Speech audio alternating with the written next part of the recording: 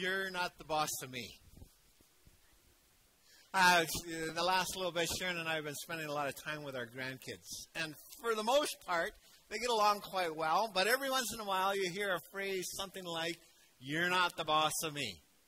Now, we live in an age where personal freedom is greatly stressed. And you're not the boss of me could be summarize the highest value of our culture. Years from now, our generation might be summed up as a time when everybody did what they saw as they saw fit. And that's not a new attitude. The closing words of the book of Judges are exactly that people did as they saw fit. Today we're starting a new series, Choose Your King, based upon 1 Samuel. I've been telling people for years I wanted to do this, and so here it is. In the Hebrew Bible, 1st and 2nd Samuel. Did I say Kings before? Samuel. We're doing a series on 1 Samuel. So in the Hebrew Bible, 1st and 2nd Samuel actually one book, and they appear immediately after the book of Judges. The book of Ruth is not in between. So the last thing you read before you read the book of Samuel is the last verse of Judges. And it says, in those days, Israel had no king. All the people did whatever seemed right in their own eyes. And in many ways, the book of Samuel is the solution to the anarchy of the time of the Judges. When Samuel starts, there is no king. When it ends, they have a king. The last verses of Judges are true. Israel had no king, but that is because they refused to acknowledge God as their king. The Lord was the king of Israel. But the real problem wasn't the lack of king, but the lack of Israel's obedience to God as their king. And so, in the book of Samuel, Israel asks for a king. God recognizes or feels that request is like a rejection of his rule. And Israel gets the king they ask for, Saul. But when Saul's reign is over, we're left wondering, are they any better off at all having had this king? And then even with the rise and rule of David, it proves to be a mixed blessing. The king, the greatest king that Israel ever had, and it's a mixed bag. So the message of the book of Samuel looks forward. It's always looking forward to that good and perfect king that's coming. Israel's kings were anointed with oil, so they were known as the Anointed One, or in Hebrew as the Messiah, in Greek the Christ. The disastrous reign of Saul, the king that Israel asked for, and the flawed reign of David, the king that God gives as a gift or as a blessing to his people, all point us forward to the true and better king, the true and better Christ. The one man who rules God's people the way God wants. So as we work our way through the book of 1 Samuel, we will continually look forward. We'll be drawn forward to that perfect Christ, the true Messiah, the true King that's coming. So let's get started. Our text for today is Samuel chapter 1 up to 2 verse 11. And each week, I'll put in the bulletin the text for next week's sermon. This week, it's on the insert. You'll see what the passage is for next week. And today, our sermon is called The King is Coming. Now, when you look at the church today, the church in the Western world, what do you see? When you look at our society, our present culture, what do you see? It's hard to avoid the sense that in some ways there's a crisis. God is not acknowledged. His ways are not followed. His people are ridiculed. The church seems to be struggling or losing ground. And as I already said, the book of Judges ends with this line. In those days, Israel had no king. All the people did whatever seemed right in their own eyes. And as I said, that could be the motto for our age. You can make up your own morality. You can decide for yourself what's right and what's wrong. 4 times in the final chapters of the book of Judges, we are told, and Israel had no king. So 1 Samuel opens with these words. It says, there was a certain man. And by the way, there's only one other time in the Old Testament where a story opens that way, and that's the story of Samson. There was a certain man, and we're tempted to think, oh, this is going to be the king that's coming forward. This certain man is this king. But it quickly becomes obvious that he is not. In fact, the story of Samuel, the book of 1 Samuel, starts not with the story of a would-be king, but of a woman caught in deep grief and sorrow. Let me quickly tell you the story. The story is about a certain man, Elkanah, who had 2 wives. His first wife's name is Hannah. Her name means favored. She is favored because she is the favorite wife. But, and this is a big but, that didn't come out right. She was barren. She could not have children. And then the second wife, her name was Peninnah. And her name means fruitful, and that's what she was. The Bible says she had sons and daughters. She had lots of kids. And each year the whole family would pack up and go to Shiloh, where the tabernacle was, to the house of the Lord, to worship God. So, husband, 2 wives, all of her kids, and off they go. And this became a painful event each year for Hannah, because Peninnah would ridicule her because she had no children. You know, you're favorite of God. How has God favored you? You don't have any kids. And she would ridicule her to the point of deep anguish, where Hannah couldn't eat. This is not a happy family. This went on year after year, until one year, in bitterness of soul, Hannah got up, went to the house of the Lord, and made a vow. And her vow was this: God, if you give me a son, I will give him back to you for a life of service as a Nazarite. Eli the priest saw her praying in bitterness, and he accused her of being drunk. And she assured him that she wasn't drunk, that she was crying out to the Lord in bitterness of soul.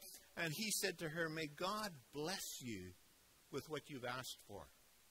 Now, one commentator notes that the spiritual condition in Israel was so low that the priest would expect a drunken person to be staggering around the tabernacle rather than somebody praying in anguish.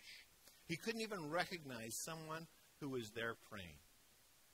Now, true to his word, to Eli's word, Hannah goes home, becomes pregnant. She gives birth to a son. That son's name is Samuel. 3 years in, he is weaned, taken back to the house of the Lord, and he is raised as Eli's adopted son. Because Eli's true sons are wicked, and they are not fit to be priests. And Samuel becomes Eli's adopted son, and even though he isn't from the tribe of the priests, he starts to perform the function of a true priest. Now, chapter 2 is a song or a prayer that Hannah sings. When she comes back and gives Eli Samuel for a life of service, she prays this prayer. It's not the prayer that you would expect a new mother to pray about breaking the bows of the enemy. Now, I'm going to have Andrew come and read for us. This is her prayer when she's dedicating Samuel.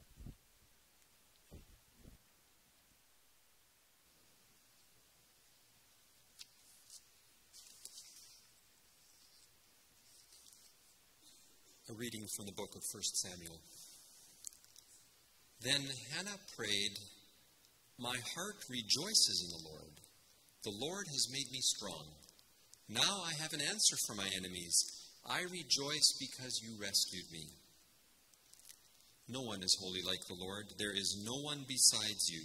There is no rock like our God. Stop acting so proud and haughty. Don't speak with such arrogance, for the Lord is a God who knows what you have done. He will judge your actions. The bow of the mighty is now broken, and those who stumbled are now strong. Those who were well fed are now starving, and those who were starving are now full. The childless woman now has 7 children, and the woman with many children wastes away. The Lord gives both death and life. He brings some down to the grave, but raises others up. The Lord makes some poor and others rich. He brings some down and lifts others up. He lifts the poor from the dust and the needy from the garbage dump. He sets them among princes, placing them in seats of honor. For all the earth is the Lord's, and he has set the world in order. He will protect his faithful ones, but the wicked will disappear in darkness. No one will succeed by strength alone. Those who fight against the Lord will be shattered. He thunders against them from heaven. The Lord judges throughout the earth. He gives power to the king, his king. He increases the strength of his anointed one. The word of the Lord. Thanks be to God.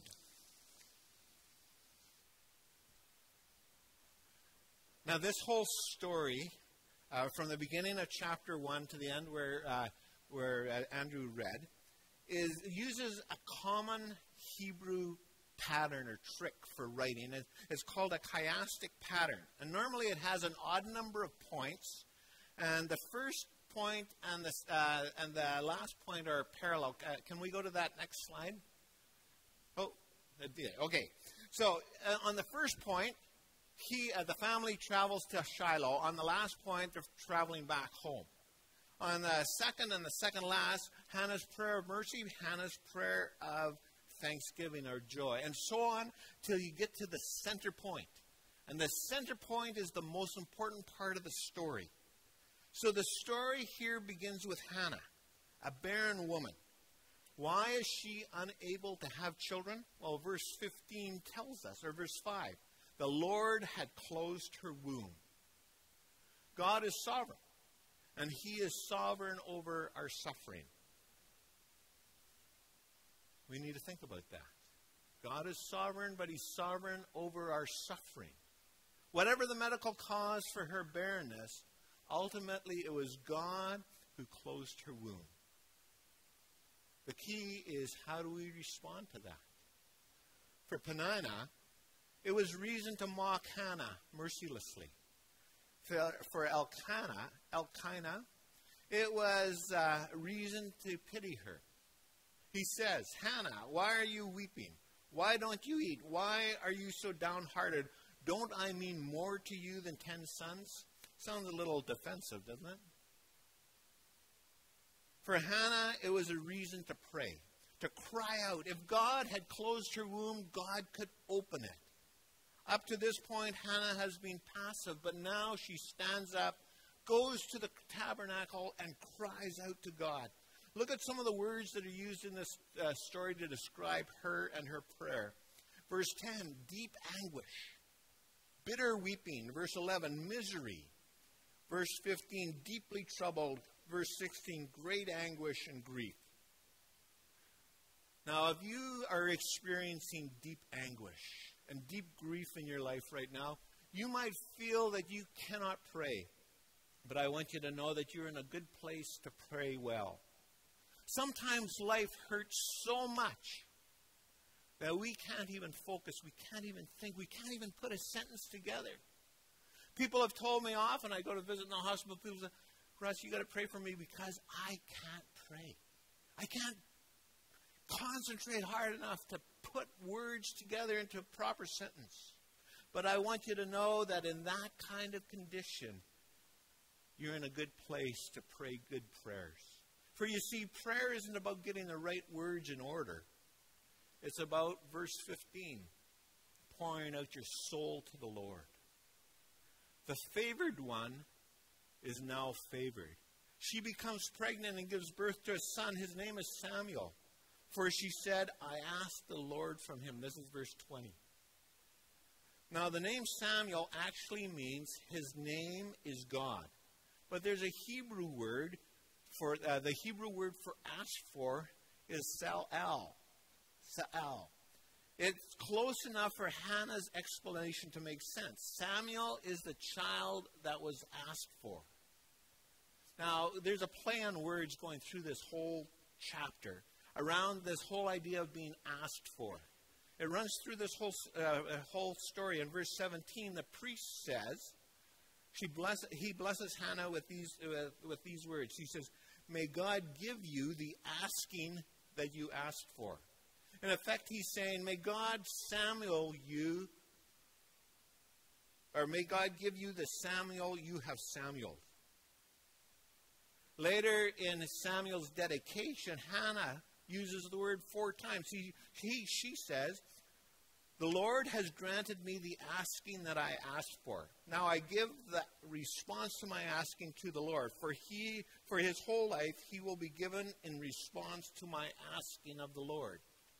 She repeats that word 4 times. What is the point the writer is making by repeating this word "ask for" over and over and over again in chapter 1? The point is, Hannah asks and God gives. God answers prayer. She cries out in deep anguish and God answers. But there's much more going on here. This is a foretaste of what to come. For Saul is actually even closer to another Hebrew name, the name Saul. Saul is the king that Samuel will anoint because the people have asked for a king. The word "asked for" is repeated over and over and over and over again in chapter 1, and then it's not used again until chapter 8 when the elders ask for a king. Now, the book of 1st and 2nd Samuel are dominated by 3 characters: Samuel, Saul, and David. Samuel is the son that Hannah asked for. Saul is the king the people of Israel asked for. But who's David? Who's David? So let's turn our attention now to Hannah's prayer. Hannah's story is told not to illustrate ordinary life. The application is not that every childless woman who cries out in prayer, desperate to God, that God is going to answer and give her a baby. Hannah's story is told because there's something much bigger, something extraordinary that's going on. When Hannah prays and says, "Look upon your servant's misery," what she is doing is she's using the words that God applied to Israel at the Exodus. The people of Israel were caught in Egypt, caught in slavery, and it says, "And God looked and saw their misery." She is echoing those words. Israel was caught in slavery, and the Lord says, "I have indeed seen their misery." Hannah's name means favored, but she wasn't favored. She was barren. Israel, in the same way, was the chosen people, but they were not favored because they were caught in slavery. In the time of Judges, Israel is in turmoil. Just as Hannah is barren, so is Israel. They are not bearing any fruit. Now, I want you to notice an important thing that happens. It takes place in verse 23. This verse happens between the time when Samuel was born and Samuel is dedicated, those 3 years. The family continued to go up to Shiloh each year to worship. And Hannah said, "I'm going to stay back. I'm going to stay back with Samuel until he is weaned. And then I will take him up and give him to the Lord for a life of service."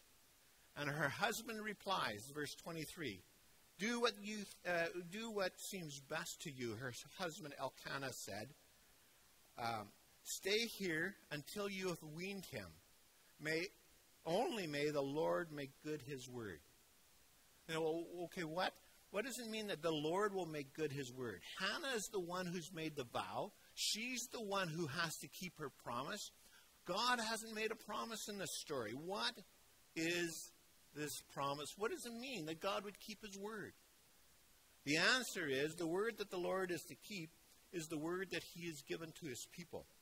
God has promised to bless his people and make them a blessing to all the people in the whole world. And it seems here that Hannah's husband suspects that what is happening to Hannah is part of that larger picture of what God has promised to do. He is remembering Israel and he is keeping his covenant. In verse 19, we see it says the Lord remembered Hannah. That's the same word that is used when God remembered Israel when they were in Egypt in slavery. God is the word remembered means that God is acting according to his covenant promise. Just as he remembered Israel, he now remembers Hannah. And he is beginning that's a new stage in this whole redemptive passage. And so in the passage that Andrew read for us, Hannah has returned to the place where she cried out in anguish to God. But now she's come to sing a song of thanksgiving. Now, as I said, you don't expect a new mother's song to be about breaking warriors' bows and about God judging the ends of the earth and God giving strength to his king. It's a bit of a strange song, right? Now, what's the deal with this song? Well, the deal is, in the first chapter, we've been receiving hints that more is going on. But in this song, it's made explicit. Hannah's story is a picture of Israel's story. And indeed, a picture of humanity's story. Like Hannah, we are barren and fruitless, spiritually speaking. But the movement in Hannah's story is from one of lifelessness, barrenness, to a life of fruitfulness. We see God bringing life where there is no life. Like Hannah, we are beset with our enemies. Israel's enemies at the time were the Philistines. They were very powerful. Our enemies, sin and death. But the movement in Hannah's story is from a woman provoked by her rival to a woman who can say, my mouth boasts over my enemies. I delight in your deliverance. Hannah's story is full of reversals. For example, in chapter 1, she's downhearted, but now her song begins, my heart rejoices. In chapter 1, she's crying in anguish, but now she is boasting over her enemies. Elkanah's family is a miniature version of Israel, divided between the high and the low, between the proud and the humble, or the humbled. Hannah's story is the plot of the book of Samuel in miniature. What God has done for Hannah is a picture of what he is going to do for Israel. It's also a picture of what he's going to do for you. In chapter 4 to 10, Hannah lists a whole series of reversals that clearly go beyond her personal experience to the experience of the people of Israel as a whole. Hannah's story, or song, serves as a key to interpreting the books of 1st and 2nd Samuel. And so in this series, we'll keep coming back to her song. Let me give you one example. Verse 9. It is not by strength that one prevails. In the story that we're going to see come out in 1 Samuel, it is always not by human strength. It's by divine power. Verse 7, the Lord humbles and he exalts. This idea sets the agenda for the book of 1 Samuel. The first time King Saul is introduced, he is described as a person who is a head taller than everyone else. But at the end of the book, he is lying flat, killed in the battlefield. And David cries out, oh, how the mighty have fallen. By contrast, the first time David is introduced, he's introduced as the youngest or smallest of Jesse's children. And yet at the end of the book, end of 2 Samuel, he is singing like Hannah is now singing, you have exalted me over my foes. Hannah's story is told because it is part of the bigger picture. It's the story of God providing a Savior. Hannah's son Samuel will reestablish God's rule over God's people, replacing the corrupt sons of Eli. He will deliver the people from their enemies and judge them with justice. Sounds like something God's promised to do through Jesus, isn't it? Hannah's story is also a picture of the church in our generation. We are the favored, chosen by God, but we appear to be barren. In most of the West, we lack children in the sense of any converts, certainly in any significant numbers. In fact, like Hannah, we are mocked and ridiculed by our rivals. We need Hannah's story and Hannah's song as a reminder that the gospel will triumph and God will vindicate his name. In the meantime, what should we do? Well, Samuel 1 verse 10. In her deep anguish, Hannah prayed to the Lord, weeping bitterly. This is what we are to do. Our church's barrenness, our weakness should turn us to the Lord in desperate prayer, not away from him in defeat. Hannah ends her song with these words. This is chapter 2, verse 10. He will give strength to his king and exalt the horn of his anointed. You know what's strange about her saying that? When she says that, Israel doesn't have a king. In fact, they've never had a king. So what's she talking about? What she is talking about is God's king is coming. And when he comes, he's going to turn the world upside down. Her song points forward to the coming Christ. Now, before we end, one more thing. Hannah's personal experience of barrenness is not unique in God's story of redemption. She's not the first barren woman in the Bible to miraculously receive a child. In fact, each one of the starting patriarchs, Abraham, Isaac, and Jacob, their wives Sarah, Rebekah, and Rachel, all three of them barren. The parallels with Rachel are striking. Both Hannah and Rachel are their husband's favorite. Both of them have a rival who's able to have lots of children. And both are ridiculed for not having kids.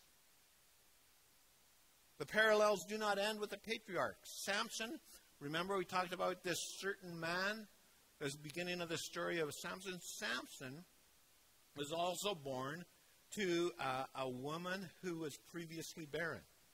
And like Samson, Samuel is a permanent Nazarite. A Nazarite were those guys who didn't cut their hair, didn't drink alcohol, and didn't get close to dead bodies. So there's three permanent, and so sometimes people took this on for a short period of time, but there's three guys in the Bible that they were to do this from birth to death. Three permanent Nazarites. You know who they are? Samson, Samuel, and New Testament, John the Baptist, who is also born to a previously barren woman. The parallels between Hannah and Elizabeth, John's mother, are particularly significant. If Elizabeth is the new Hannah, then John the Baptist is the new Samuel. Samuel prepared the way for King David. John the Baptist prepared the way for the Son of David, for the Christ, for Jesus. All the way through the story, God gives children to barren women. It's clear what his lesson is. His lesson is salvation will be accomplished only through God's power and grace. God promised to Abraham that he would be the father of a nation, and through that nation, God would bless the whole world. But if Abraham can't have children, that promise goes nowhere. Right from the very beginning, it looks like God picked the wrong couple.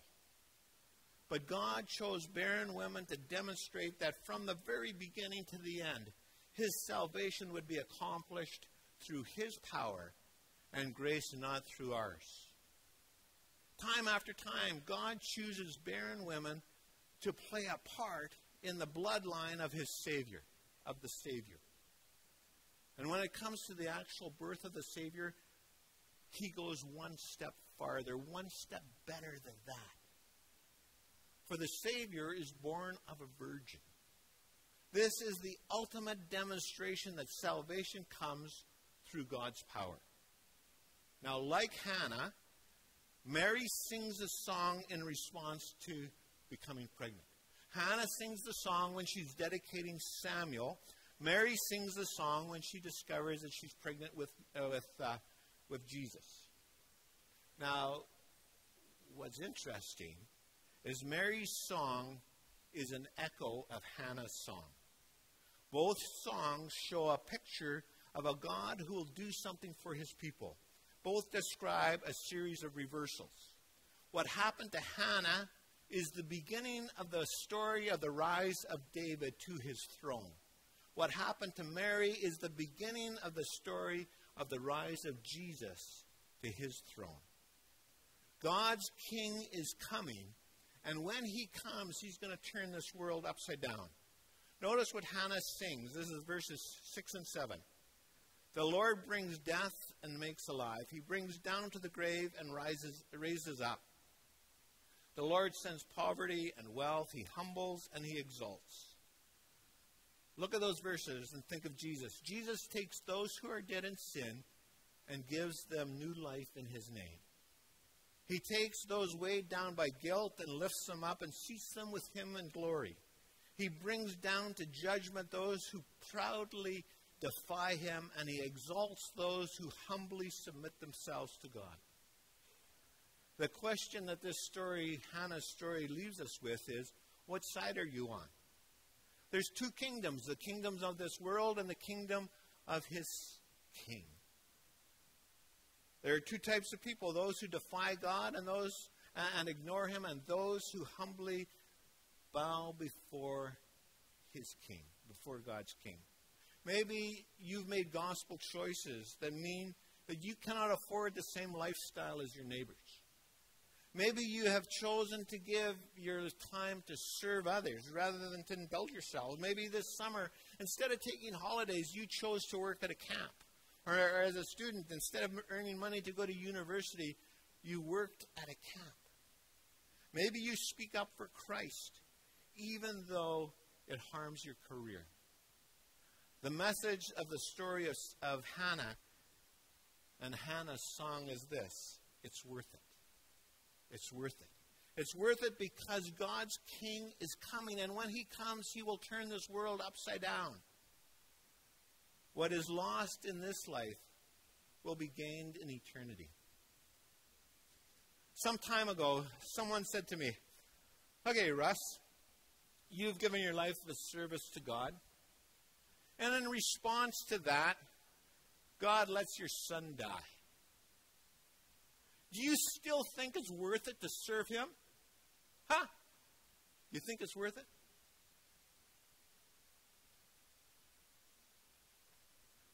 Is it worth it? It's worth it because God's king is coming. And when he comes, he's going to turn this world upside down. And what's lost in this life will be gained for eternity. Hannah sings, "The Lord humbles and he exalts. He raises the poor from the dust and he lifts the needy from the ash heap. He seats them with princes and has them inherit a throne of honor." That, my friends, is your future if you humble yourself before God. How do we know? Because Jesus set the path. He went before us. He left heaven to take on the form of a servant. He was obedient. He humbled himself to the point of death on the cross. Notice, look at these verses and think about Jesus. At the cross, Jesus was brought down to the grave, verse 6. He was made humble. He was humiliated, verse 7. But God made him alive, verse 6, and raised him from the grave, verse 7. God seated him on a throne of honor, verse 8. Jesus was brought lower than Hannah. He was brought lower than you and I ever will be. And yet God has raised him to a place and given him a name that is higher than any other name. Do you see that these verses, that Hannah's song is about Jesus? Do you see that? You're allowed to talk. Right? Do you see that? Do you see that that song is about Jesus? You're not quite convinced, eh? Is that about Jesus? Did God do those things? Hey, it's not just about Jesus. It's about you. What God will do for you. His king is coming, and when his king comes, he's going to turn the world upside down. That song is about God's plan for you. So is it worth it? When life gets hard and obeying God and following God is hard, is it worth it? Is it? Okay, if that stuff's true, then it's worth it. God's king is coming. And when he comes, he's going to turn the world upside down. God wants to do amazing things for his people. I think we're going to sing some more to celebrate this.